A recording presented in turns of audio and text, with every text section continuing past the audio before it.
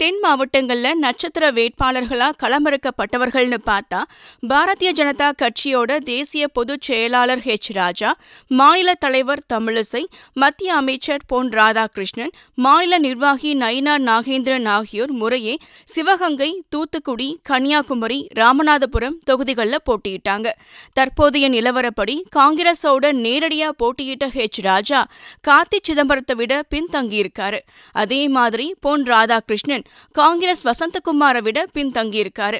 திமுக பாஜக நேரடி மோதல்ல திமுகவோட போட்டியிட்ட தமிழிசையும், ராமநாதபுரத்துல நவாஸ்கனியோட போட்டியிட்ட பாஜக நயினார் நாகேந்திரனும் பின்தங்கியிருக்காங்க. தேனி தொகுதியில போட்டியிட்ட துணை முதல்வரோட மகன் ரவீந்திரநாத் குமார் காங்கிரஸ் வேட்பாளர் இளங்கோவனை விட இப்போ லீடிங்ல இருக்காரு. இதுபோல மேலும் பல செய்திகளோட அப்டேட்ஸுக்கு தினமலர் யூடியூப் சேனலை சப்ஸ்கிரைப் பண்ணுங்க. பக்கத்துல ஒரு பெல் பட்டன் இருக்கும், அதையும் கிளிக் அப்படின்னு பிரஸ் பண்ணிட்டு Facebook, Twitter, Instagram போன்ற சமூக வலைதளங்களையும் எங்களை ஃபாலோ பண்ணுங்க.